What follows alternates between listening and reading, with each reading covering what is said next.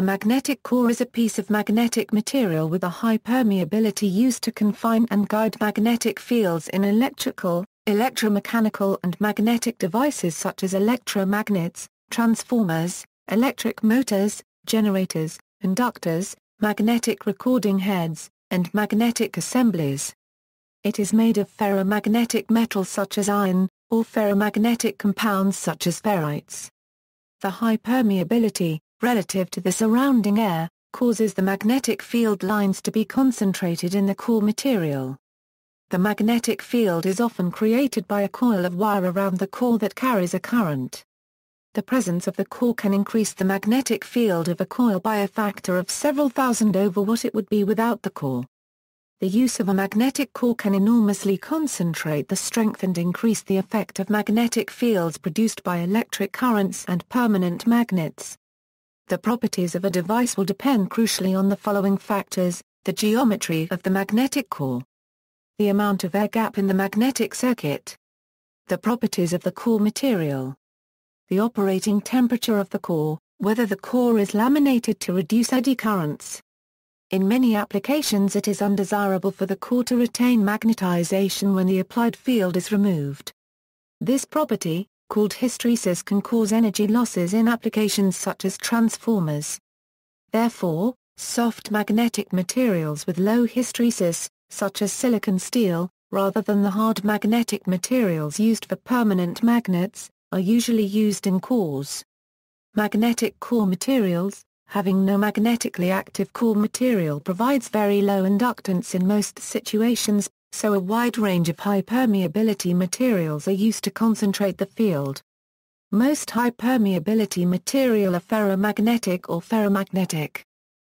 Solid metals equals soft iron. Soft iron is used in magnetic assemblies, electromagnets and in some electric motors.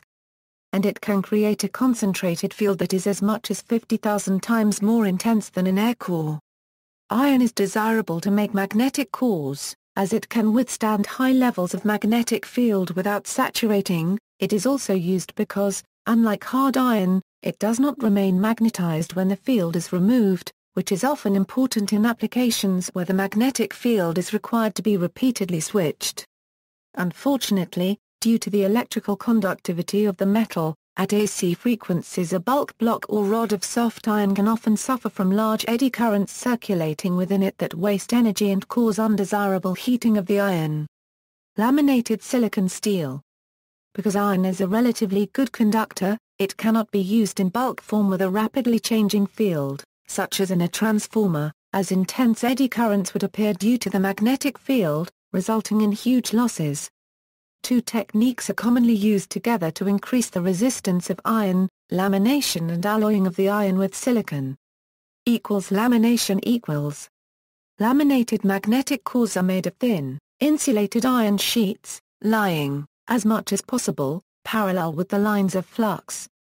Using this technique, the magnetic core is equivalent to many individual magnetic circuits, each one receiving only a small fraction of the magnetic flux.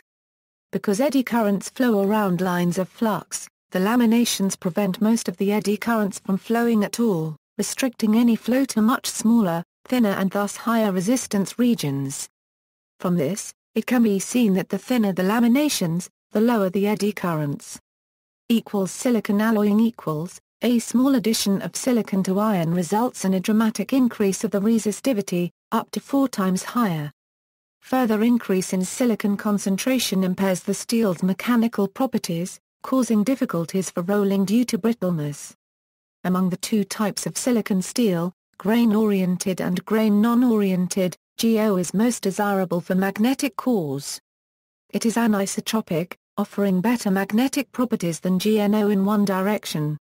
As the magnetic field in inductor and transformer cores is always along the same direction, it is an advantage to use grain-oriented steel in the preferred orientation.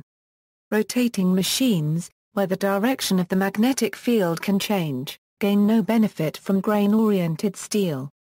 Special alloys, a family of specialized alloys exists for magnetic core applications. Examples are mu metal, permalloy, and supermalloy. They can be manufactured as stampings or as long ribbons for tape-wound cores. Some alloys, for example sandust, are manufactured as powder and sintered to shape.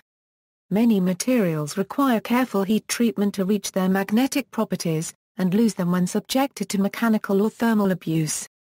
For example, the permeability of mu metal increases about 40 times after annealing in hydrogen atmosphere in a magnetic field. Subsequent sharper bends disrupt its grain alignment, leading to localized loss of permeability. This can be regained by repeating the annealing step. Vitreous metal, amorphous metal is a variety of alloys that are non-crystalline or glassy. These are being used to create high-efficiency transformers. The materials can be highly responsive to magnetic fields for low hysteresis losses, and they can also have lower conductivity to reduce eddy current losses. China is currently making widespread industrial and power grid usage of these transformers for new installations. Powdered metals equals Carbonyl iron.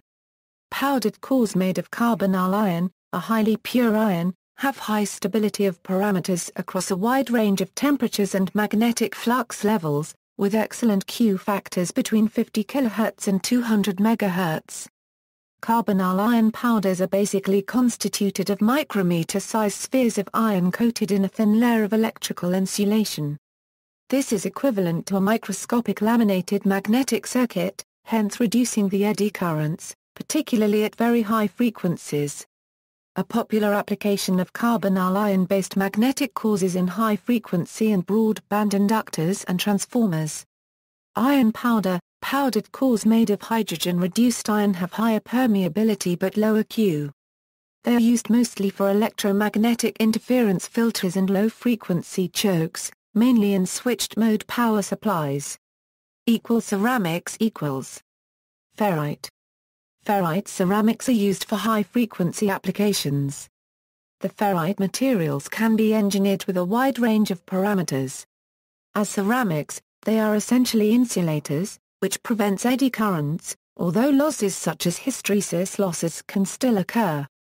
Air equals, a coil not containing a magnetic core is called an air core.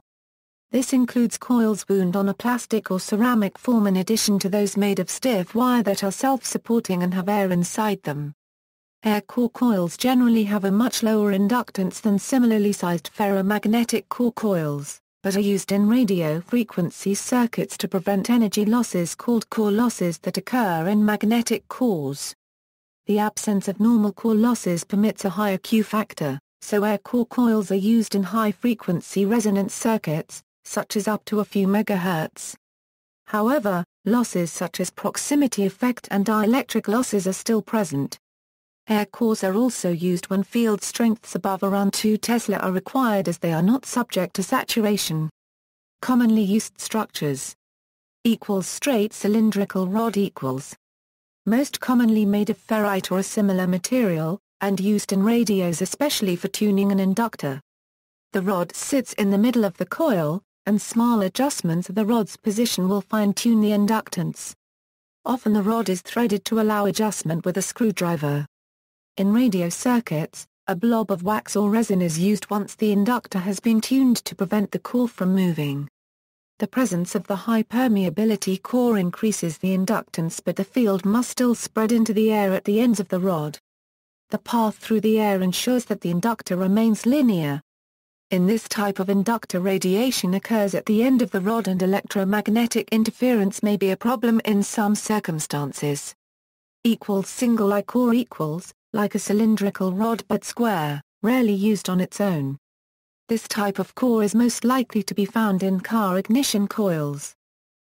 C, or U core equals, U and C-shaped cores are used with I or another C or U core to make a square closed core, the simplest closed core shape. Windings may be put on one or both legs of the core. E core equals, E-shaped core are more symmetric solutions to form a closed magnetic system. Most of the time, the electric circuit is wound around the center leg, whose section area is twice that of each individual outer leg. In three-phase transformer cores, the legs are of equal size, and all three legs are wound. E and I core, Sheets of suitable iron stamped out in shapes like the letters E and I are stacked with the I against the open end of the E to form a three-legged structure. Coils can be wound around any leg, but usually the center leg is used. This type of core is frequently used for power transformers, auto-transformers, and inductors. Pair of E-cores, again used for iron cores.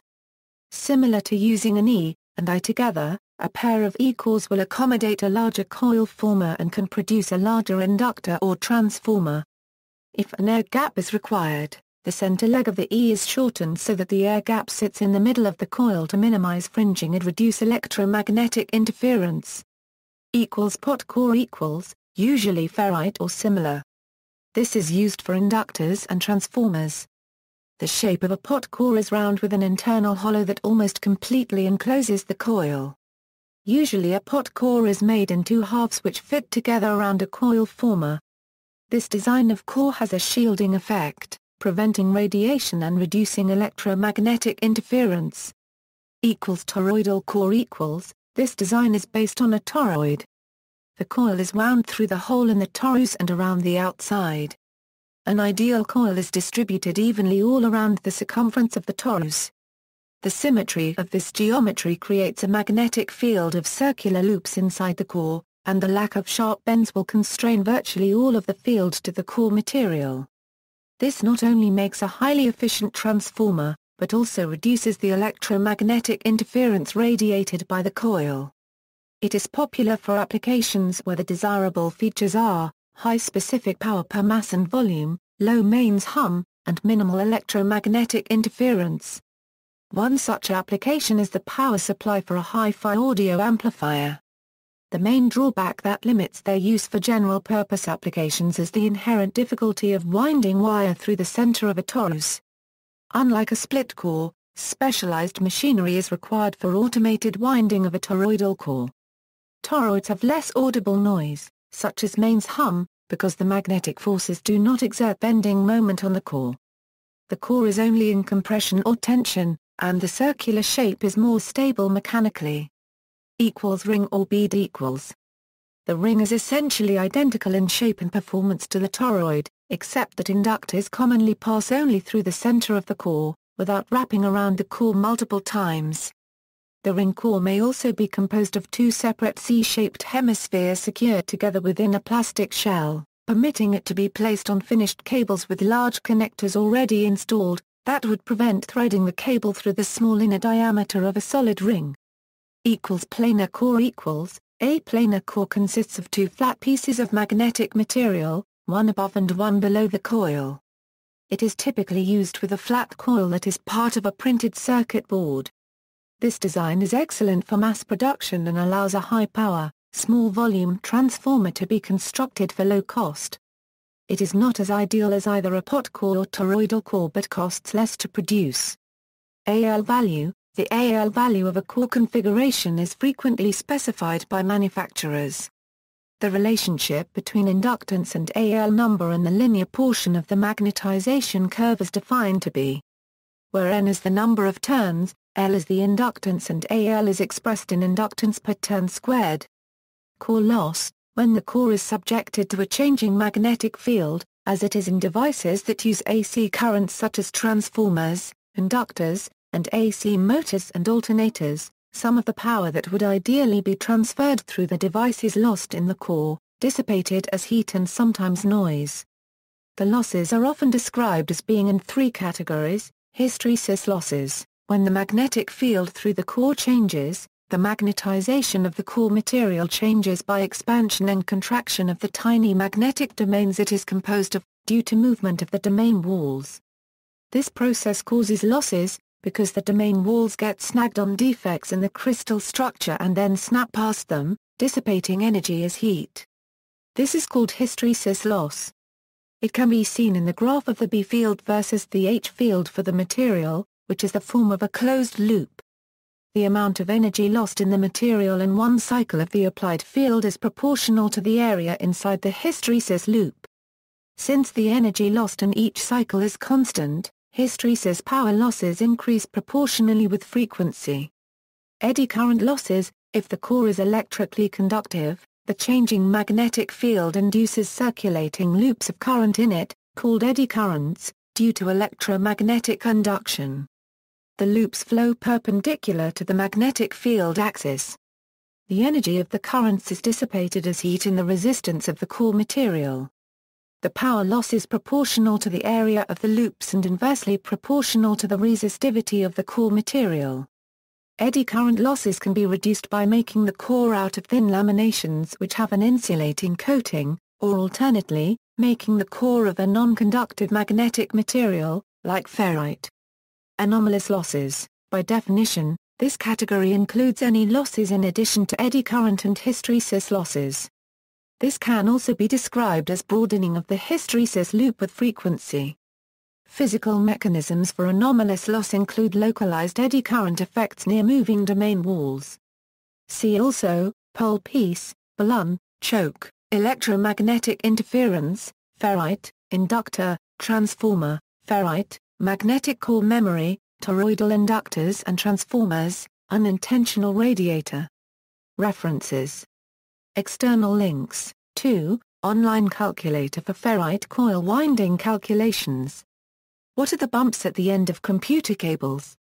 How to use ferrites for ME suppression via Wayback Machine by Murata Manufacturing.